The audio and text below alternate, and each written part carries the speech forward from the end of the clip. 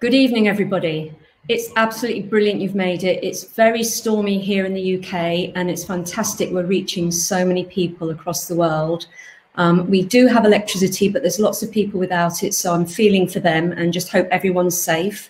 And I'm not sure we'll have Wi-Fi for the whole presentation.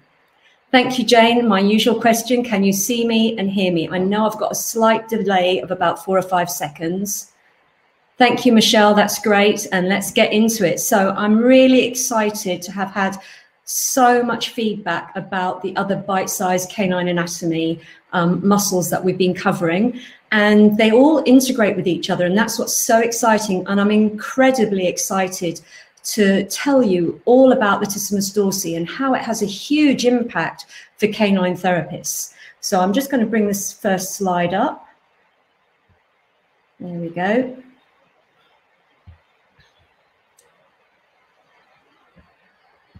So let's dive into those muscle facts.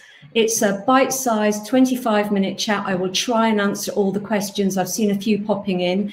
If you've not used Crowdcast before, if you look along the bottom line, you'll see Ask a Question. Please put the question in there. We had a few that went in the chat and they roll up and we lose them. So I want to answer your questions, so make sure they go along the navigation bar at the bottom. And you can also vote on them. So if you vote, it upvotes the questions and I will answer the one that's the most popular. When I'm actually answering the question, if you can stop the upvoting, otherwise it goes off my screen. So when I deliver this, I'm delivering blind from my screen. I don't see what you see. Okay, so Latissimus Dorsi, how exciting to finally get to this fantastic muscle. It's huge, it's large, it's flat, it's almost triangular shape. And we're going to find it here lying in this area here, which we refer to as the lateral dorsal aspect of the dog's trunk. So I've had a few people who contacted me and said they're not really following all the anatomical words. So I'll try and give a couple of words for it and not lose you there. So dorsal is this area here. I hope you can see my arrow moving around. And ventral is the lower part down here. So I hope the time lag means you can see the arrow or the cross. Thank you, Sarah. That helps a lot. So it lies caudal to the brachium, which is the arm. So here's the brachium. It lies caudal to the brachium and the scapular muscles. There's your scapula in this diagram. And it lies on the dorsal lateral aspect of the dog's chest, and it is huge. It's really important to all natural balance motion in the dog. It has an extensive proximal attachment, which we're going to explore in the next few slides, and it's got a really complex and interesting distal attachment. The innovation, let's start there. First clinical tip coming up. So I always try and put in some clinical tips from my perspective. The innovation is the thoracodorsal nerve. Now, the thoracodorsal nerve mainly arises from the 8th cervical nerve. It also has branches from the 1st thoracic nerve and also the 7th cervical nerve. And it is the motor supply for Latissimus dorsi. So this is the first thing to be really aware. There is no cutaneous innervation of Lat dorsi. Oh, sorry, Jane, maybe we've got a sound problem there. So can you hear me? Can everybody else hear me, or have I gone offline? Can you hear me speaking now about the thoracodorsal nerve? Thank you, Michelle. Thank you. Okay, so the innervation nerve is a motor nerve. And this is really important because you are not going to use sensory awareness techniques on Lat dorsi because it's not relevant to this muscle if you're wanting to activate it and to prime it ready for movement. So you've got to think as a motor supply only how we're going to do that, and it has to be by action in it. So we're going to move on to the next slide. There we go. So let's hunt and look at this proximal attachment because it's quite complicated, but once we kind of talk about it, it will be really clear. So when you see charts and pictures, you will very often see this section here. And this is part of the muscle. This is its attachment. This is the deep fascia. Now, if you see the word thoracolumbar fascia, in old anatomical texts, this is known as the lumbodorsal fascia. They're the same thing. It's an older name for the same structure. So I want to talk a little bit about how muscles attach to help you really understand what an aponeurosis is. So most skeletal muscles, they're attached by connective tissue, and it's to a bone or sometimes to cartilage. And this can be in a form of a cord-like tendon, which you're all very aware of, but it can also be like a flat sheet, which we know as an aponeurosis. Some muscles actually attach directly to the bone's periosteum as well, and they're called fleshy attachments. So here, Latissimus dorsi is attached through a wide tendinous leaf from the deep thoracolumbar fascia.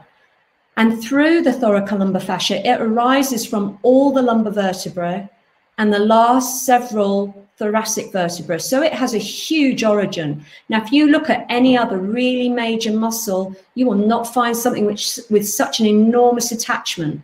Now, origin and insertion are a bit arbitrary when it concerns such a big muscle like this. So you usually have the word origin for an insertion for the attachments of muscles that are within a limb. So here we've got an amazing attachment, and when you understand a bit more about the fascia, a really unusual attachment. So origin and insertion are arbitrary. Also, the origin tends to be the most fixed part and is more proximal, more nearest to the axial skeleton, and the insertion tends to be the part of the muscle that moves more. Again, not so with Latissimus dorsi. We've got a very dynamic structure to look at.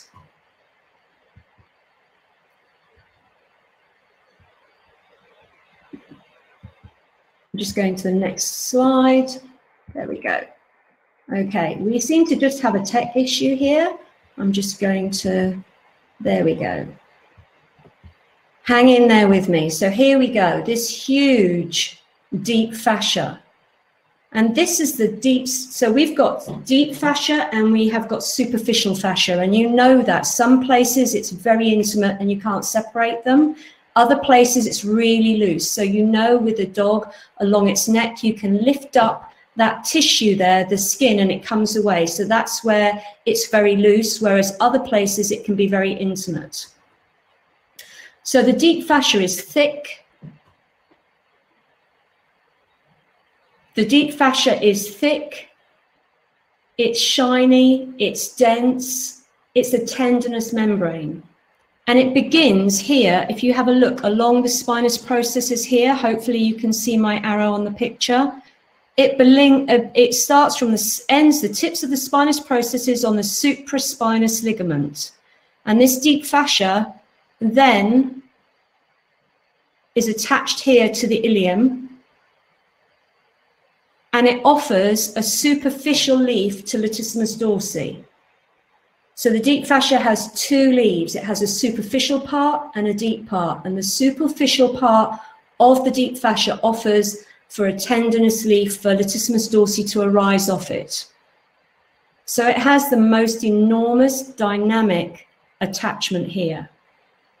The muscle fibers, they converge. On this picture here you can see, and this is the triangular shape of the muscle.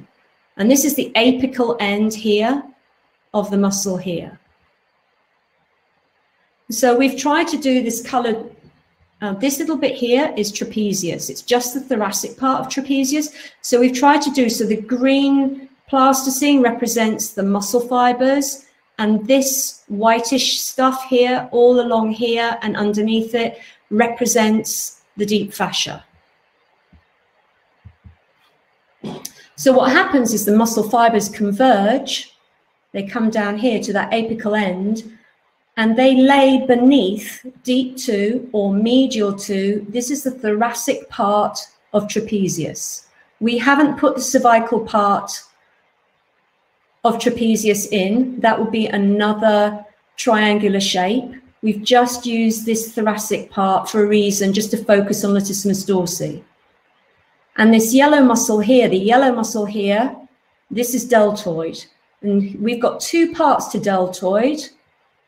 That's the scapular head here, and then coming off the acromion here is the acromion fusiform, and they attach to the deltoid tuberosity, which is a bump on the humerus, on the lateral cranial aspect. And that's important because it's going to orientate you to the bony landmark that Latissimus dorsi is attached to, but we can't palpate because it's deep, it's medial.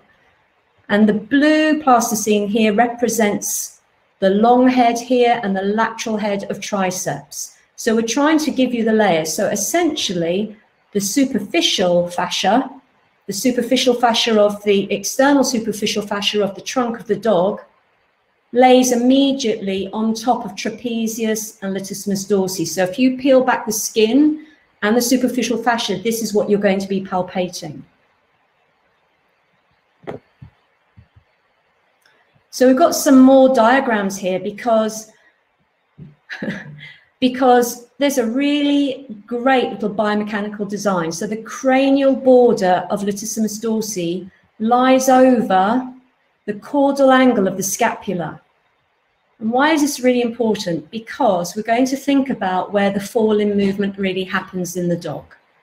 So the scapula has a very important joint with the thorax, and that's called the scapular-thoracic joint. I'm just going to write something in the chat. It's a synsarcotic joint.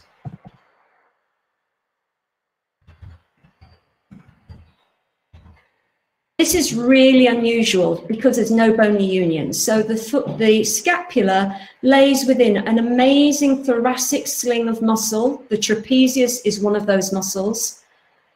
And its movement for the forelimb is all about the rotation and glide of the scapula on the thorax wall. So I'd like you to put your elbow on the table. So if you put your elbow on the table with your hand up in front of you, and I want you to think of a pendulum in a grandfather clock. So we've got the round pendulum is represented by your hand because we're going to invert it. And your arm going down to the table is like a stick. And then I just want you to move your hands slowly from side to side. So your elbow represents the paw of the dog on the ground, and the movement, the main area of movement, because very little movement happens at the shoulder, elbow, and carpus, is happening up at that scapular thoracic joint, and it is gliding and rotating. So these muscles that surround this thoracic sling are a design feature, whereas if you have a look at the hind limbs or your pelvic limbs here in this picture here, they're more zigzag shaped and they are attached to the spine through a really strong coupling, and that's the sacroiliac joint. And so the dog is a rear engine animal. The engine, the power, which is generated from the muscles, comes from the gluteals and the hamstrings. They're the main retractor muscles of the hind limb, of the pelvic limb. Whereas the forelimb, yes, it's designed to support the dog against gravity, just like the hind limbs are. And yes, it's designed to accelerate the dog in the forward direction, just like the hind limbs are. But it's also got this very important role as braking and shock absorbing, which is served by this thoracic sling. So as the dog jumps and pushes off with its pelvic limbs, as it lands and puts its thoracic limbs to the ground, its paws connect to the ground, we have a vibration of the thorax within the forelimbs to dissipate the force. So I'm hoping that's really exciting you to think about this thoracic sling of muscle, which is going to really be such an important area for us to look at in future canine anatomy bite-sized kind of chunks. But for the moment, we're just looking at trapezius, and I'm only looking at the thoracic part. There's a cervical part as well. So if we lift that up, deep to that, we've got Latissimus dorsi, and it covers the caudal angle of the scapula to optimize that rotation and glide of the scapula across the wall of the dog, the thorax of the dog, and facilitates a really efficient biomechanical model. So the dog is not designed to power from the front. Let's get to the next slide. IT is always my challenge. Okay, so let's look at these distal attachments. So the proximal attachments are extensive. They're exciting because they involve fascia, Fascia is strong, elastic, mobile. We've got movable ends at both these parts, and it's across the caudal core of the dog. Let's look at the distal attachment. So the triangular shape of Latissimus dorsi comes to this apical shape here. And the reason I've got that there is because this on the lateral side, hopefully you can see that there, is where deltoid attaches. Opposite that, on the medial side, which we cannot palpate because of all the muscles that are covering that area, is the teres major tuberosity. And these are bumps on the bones which offer attachment. So often people say Latissimus dorsi has a conjoined tendon with teres major, which is another muscle, and attaches to the teres major tuberosity. That is only part of the story. And the really exciting thing now is for manual therapists and physiotherapists using soft tissue work, massage therapies, myofascial releases, the impact that this has due to this integrated anatomy.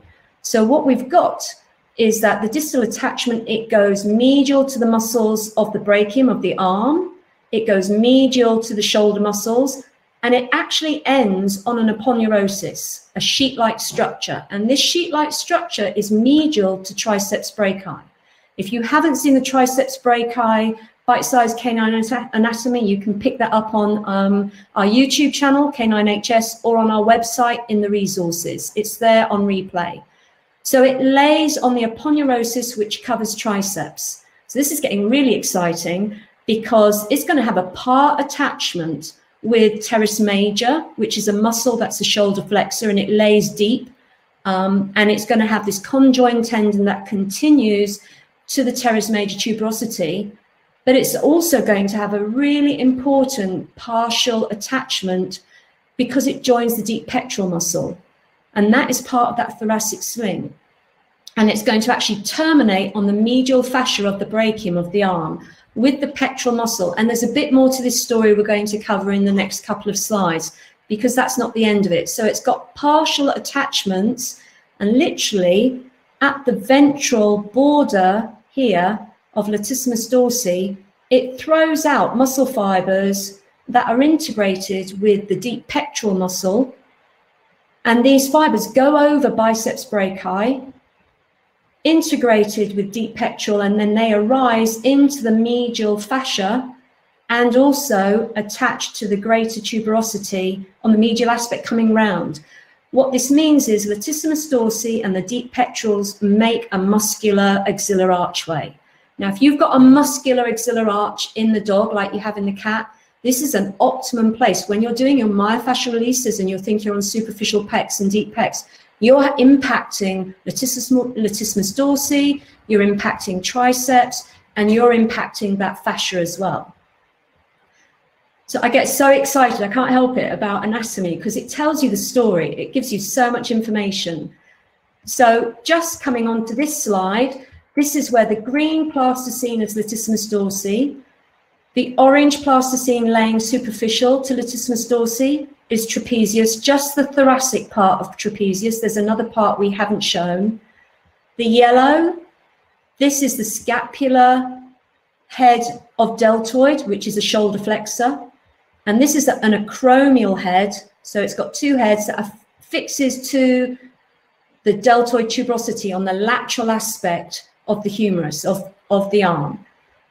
And Latissimus dorsi, it goes medial to the teres major tuberosity with the teres major muscle in a conjoined tendon fused together, but it also throws out some muscle fibers on its ventral border, integrates with the deep pectoral, and arises with that into the medial fascia. Astonishing. So we know we're going to have a multiple impact to optimize this sector, which is so important for braking and shock absorbing, particularly in your athletic and agility dogs. So here, this is on a lovely border terrier. And what I've done is parted the hair just carefully, just to show you the ventral border of Latissimus dorsi. So another top clinical tip, if you want to palpate Latissimus dorsi working with the dog, use a flat hand, start in the dorsal section and come downwards, and you will drop off the ventral border like a cliff. You'll feel it. It's very subtle and you can literally work your way along the dog, but you need to use therapeutic handling so the dog can maintain its balanced posture while you palpate to give you really accurate information. So just talking about therapeutic touch, if you haven't seen the therapeutic touch crowdcast, again, it's on our YouTube, Canine HS, or it's also on our resources in a learning track, which is really useful to review things. So it's a two-way communication. We've discussed this at length in other presentations, and it's vital to give you accurate assessment techniques because we know from research that the dog's muscle tone is impacted massively by its emotions. And if you don't use clinic enrichment and therapeutic handling, the dog's going to reflect its emotions within that environment rather than attaining its natural balanced posture for you to get some really accurate information from. You need to be really mindful of the location of your superficial muscles. So as I said, if you peel back the coat and the skin and the superficial fascia, you're literally on Latissimus Dorsi there. And another top clinical tip that I think is so useful is when you're doing any soft tissue work, any manual therapy work, any massage therapies, any myofascial releases, you have to know the fiber direction of each muscle that you're impacting on. And I find a really useful way for me is to lay my fingers. So I will literally lay my fingers and my middle finger will lay on the longitudinal fiber direction. And I use that as a memory jog rather than learning in-depth script, which will say, if I can get this right, caudal dorsal to cranial ventral. And I find that really confusing. So I like to use my hands on the muscles because once you know the muscle fiber direction, you can then apply appropriate techniques to the dog's tissue longitudinally or transversely, and you'll have such an amazing effect on that tissue. The other thing with therapeutic handling is that it really builds that professional bond of trust and confidence. So the dog's emotions are balanced with you and you will get a very clear reading of the muscle tissue. And you're going to be really responsive to the dog's feedback signals in real time in your clinic setting because they tell you so much from their body posturing and facial expressions, which are very subtle. So just having a little look at this, just want to check I haven't missed anything that's really important. So it was just to identify this is the acromial head of deltoid, this is the scapular head of deltoid, and this is just under the skin and the superficial fascia. It's what you palpate and it's a shoulder flexor. There's the trapezius thoracic part laying superficial to that part of Latissimus dorsi. So be mindful when you're palpating where you're actually palpating and you're not moving on to trapezius, the thoracic part, or moving into the limb and palpating deltoid or the long head of triceps here.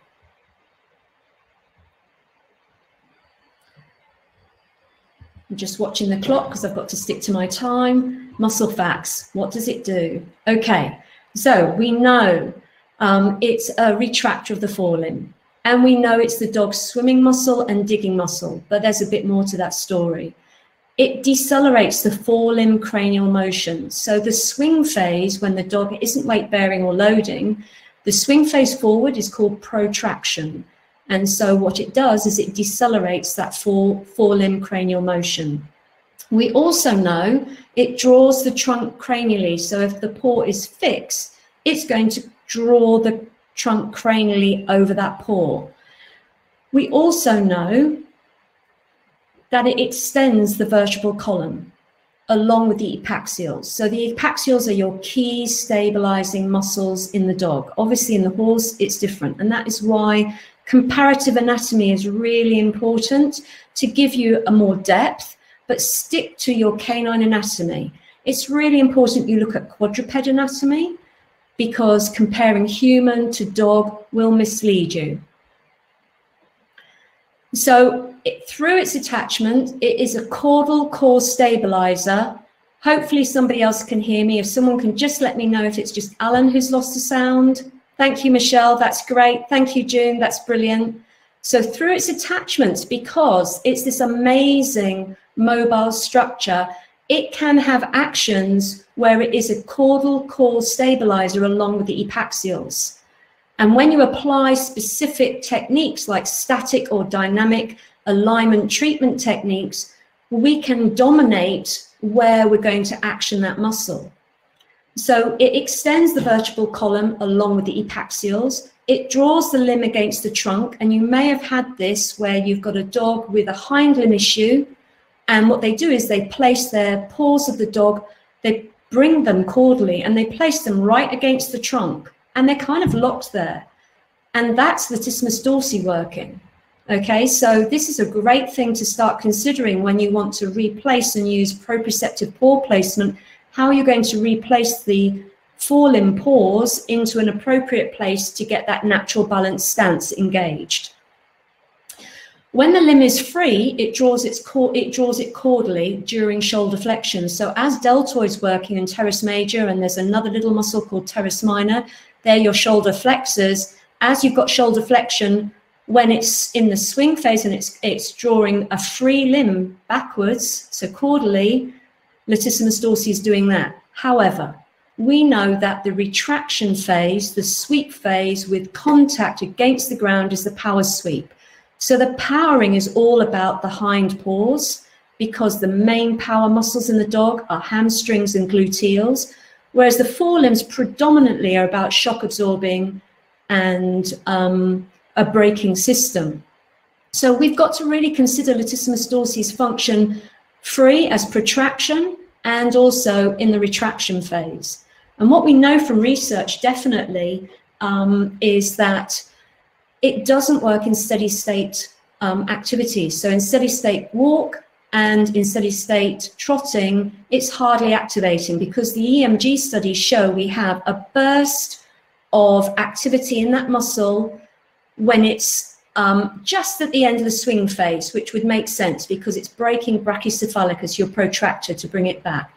It also has halfway with swing phase to placing the paw, a big burst of energy then, so activation then. But that's in the swing phase when it's not being supported and it's not giving you power. So you can't strengthen this muscle by using those parts of the movement. What we can do is understand that when you do incline work, when you're doing swimming actions, when you're doing digging actions against some force, Latissimus dorsi works really far past midway in stance phase. So understanding how the muscle works in different parts of motion is going to really help you be able to adapt and use an appropriate treatment technique from your therapeutic treatment toolbox. So here, this is just to show you how high the ventral border of Latissimus dorsi is. I hope you can see that. It's just a yellow pipe cleaner. We haven't drawn on that lovely dog. We wouldn't do that.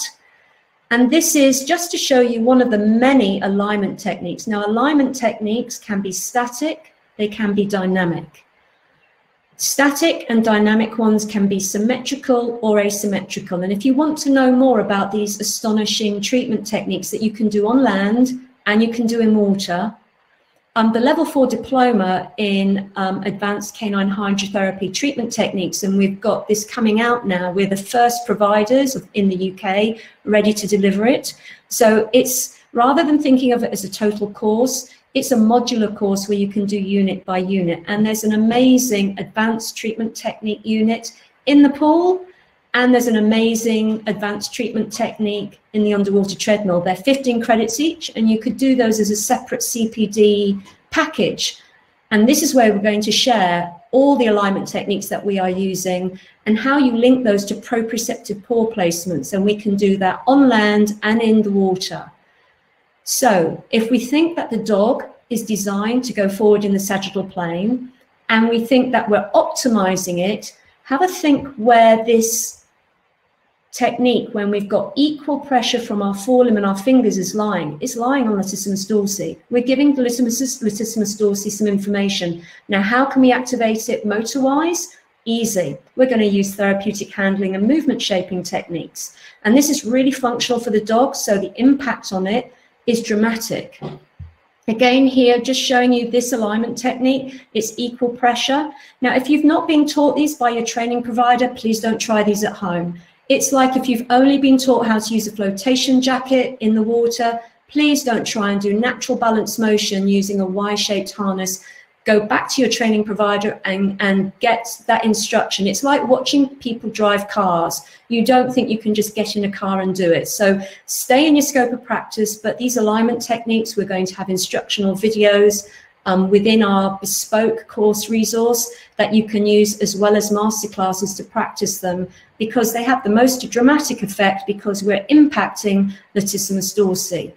And so if you think about it, when you move with the dog in balance, in natural balance, in a Y-shaped harness, in the pool or in the treadmill, you are engaging Latissimus dorsi, and you are doing a caudal core dynamic stability treatment technique that you cannot match on land. So we may have some sound issues here. We do have storms. We are having a bit of a problem. So I'm going to go to ask a question. If you're voting on them, if you could please stop voting so I can answer them. Running over a little bit. I'm trying very hard to stick to time. So the first one, Michelle, you've asked me, trigger points that spasm found lateral to the lower last 7 or 8 thoracic spine without a global picture, which of course there would be. Is there a way to decide through palpatory skills whether it's Latissimus dorsi or other epaxial muscles? So the epaxial muscles are deep, and they're covered by the deep fascia, and Latissimus dorsi lays on top of them. And then on top of Latissimus dorsi, where you're suggesting is the trapezius muscle, and it's going to be the thoracic part of the trapezius muscle that you're finding the trigger points. It's impossible to deeply locate trigger points in deep muscles. So you're going to be feeling trigger points in your superficial muscles or in your fascial gutterings around muscles. So a very common site is between the long head and lateral head. So go back to that bite-size anatomy and see where that is. The fascial guttering is like the valley between those two muscles, a very common site. Another common site is between your middle gluteal muscle and your superficial gluteal muscle, where there's kind of like a valley in the muscle, and that's a gutter of fascia. So where you're suggesting is a very common site in the thoracic part of the trapezius muscle. I hope that answers your question, Michelle. So the next one is from Mel Matthews. And the question is, hope you don't mind me going back to your last crowdcast. Never, because if you have followed tonight and seen the other ones, we realize all these muscles are integrated, all their actions are integrated so intimately, you cannot just locate one muscle and action it. You are going to impact the surrounding muscles, particularly if they share attachments and fascial sheaths. So looking at the attachments of quads, which we know quadriceps is really deep in the dog, whereas in the human it's very superficial, just under the skin. Getting dogs to walk backwards, which we see a lot of. I absolutely would never, ever walk a dog backwards. If you want to know why, look at the natural balanced canine motion crowdcast, because dogs are designed to go forwards. And I know there's a lot of activity of people walking puppies backwards and dogs backwards, and I'm completely against it because it compromises the biomechanical design. We know from research that to work outside of a biomechanical design, you are pushing towards fatigue or impacting some kind of destruction into that design. We know that there is a huge extra force in backward motion with the dog if you're going to walk it backwards. I'm not talking about maneuvering a step back. That's fine because it's a maneuver dogs can use. But dogs don't come running backwards to you. You're putting a huge force through the caudal cruciate ligament and through the lumbosacral junction, an unnecessary force. So if you want to do proprioceptive enriched activities, particularly in the athletic dog, the last thing you want to do is walk them backwards because you will slow the flight and speed of their contact forwards. So we don't want vertical height, we want a forward thrust. So using a technique from a canine therapist point of view, I'm not talking from a training point of view, I'm talking from a canine therapist point of view, where I want to optimize canine natural balance motion and optimize the well-being of the dog's movement and function, is always going to be in a forward direction, using these alignment techniques, proprioceptive paw placement, therapeutic handling, and a whole range of other trick techniques that are functional, relevant to the dog, 4 paws are on the ground, and the dog, you know, will progress so much more rapidly as well. I hope that answers your question, Mel. We can talk more if you want to PM me. The next question from Alan Gardner. Hello, Alan. Good evening. Not strictly related to the topics today, so it's a bit hard. Let's see what it is. I'm not sure what you mean by the CCFT course. I can't really quote on that. Rhomboids and trapezius refers to fatigue and intense exercise. That's untrue. Don't know where you've got that research from. Research supporting that's not the case. Usually your superficial muscles will fatigue first rather than your deep. They're your stabilizers, unless you haven't done appropriate conditioning.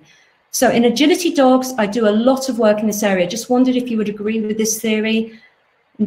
Exactly. I think what happens with social media, there's a lot of very strong opinions and quotes.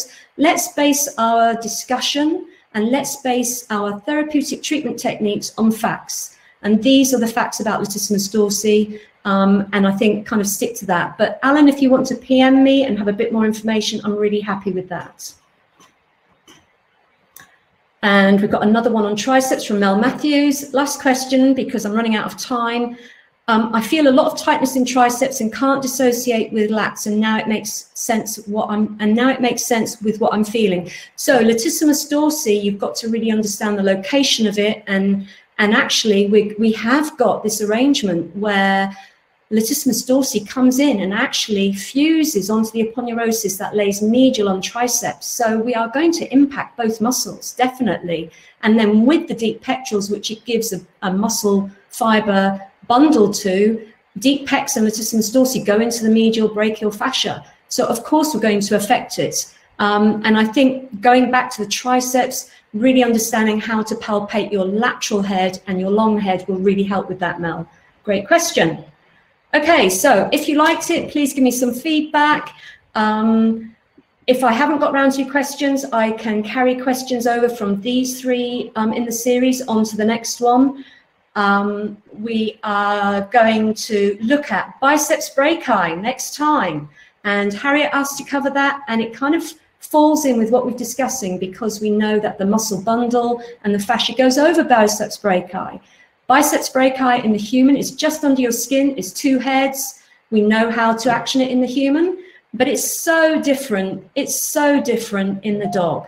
And this is where it's really important that you look at canine anatomy. Please don't go and look at plantigrade quadrupeds like badgers or bears, because their muscle structure is designed architecturally to meet their design, which is to do activities dogs definitely do not do. If you're going to compare a human to a dog, remember, humans are plantigrade. Our heels are on the ground. Dogs, natural balance, paw balance, they're digigrade. Go onto the balls of your feet. That's a dog's natural paw balance. So again, don't go across species. Stick to your species and really develop that deep knowledge, because that gives you the answers for your treatment techniques that you choose. And I feel it's really important to work with the dog. We've got research showing that you cannot separate canine behavior to muscle tone, and having that functional anatomy and working with the dog, you will get the best results. And it's just an amazing experience having so many people wanting to know more about anatomy. And I can't wait to deliver biceps brachii and tell you all about it. Thanks so much. And hopefully you heard me. I'm sorry about the interruptions. It's been a stormy night. And everybody in the UK, please keep safe, and in Ireland, keep safe.